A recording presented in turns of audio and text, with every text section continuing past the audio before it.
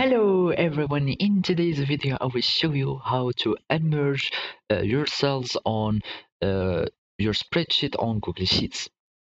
Let's The first step that you have to do is to open your spreadsheet and follow these simple steps. Here I have some unmerged cells, so I'm going to merge them like this, and I will show you now how to merge them.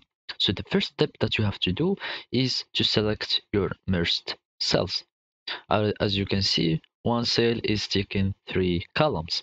So to unmerge it, all I have to do is either to go to format, and uh, here in the down here you will find the option or the button called merge cells.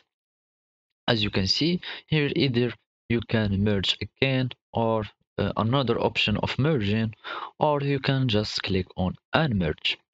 As you can see now, my cell is being unmerged, and I can use it. I can use each column on its own. Let's color it or something like that.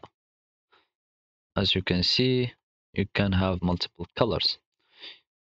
Now I'm going to unmerge it with another way, is by selecting in my cell. As you can see, either if I want to color just one column, it will uh, color the whole cell because it is merged. To unmerge it, as you can see, here is a button that is green. After you select your cell, all you have to do is to click on it, or just click on this button and choose an option of merging. Now I want to unmerge my cell, and all I have to do is to click on unmerge, and as you can see, it has been unmerged, and I can use each column or each cell but on its own. So this is how you unmerge your cells on Microsoft Sheets. Thank you for watching, and goodbye.